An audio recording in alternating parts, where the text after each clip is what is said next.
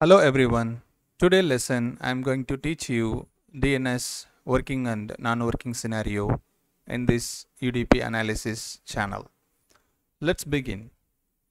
As we know, DNS uses UDP protocol to communicate DNS server. Whenever you enter any URL or domain in the browser, the first step is to resolve that domain into IP address. That service offered by DNS server.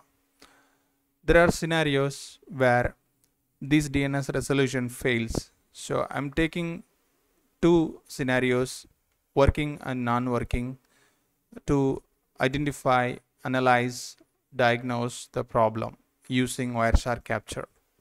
So in this lesson, I'm going to take first one as a working capture. Let's begin.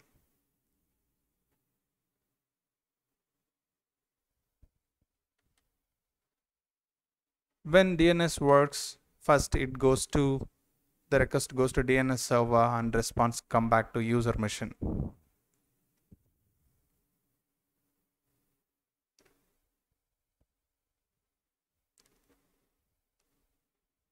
This is working capture, the capture taken between user machine and DNS server. In this example, you can see user accessed example.com and successfully that got resolved to IP address. This is the response packet. You can see example.com resolves to a record address with IP address. This is how it looks when user machine successfully able to resolve the domain. The next one, when user typed a wrong domain, that which is not resolvable, which is not exist in the DNS system. In this example, user accessed a domain which is not exist, example44.com.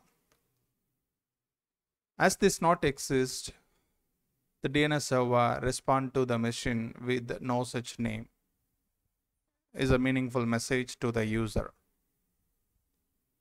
Here you can see the response packet for the request which is not exist, since user accessed invalid domain which is not resolvable from DNS server.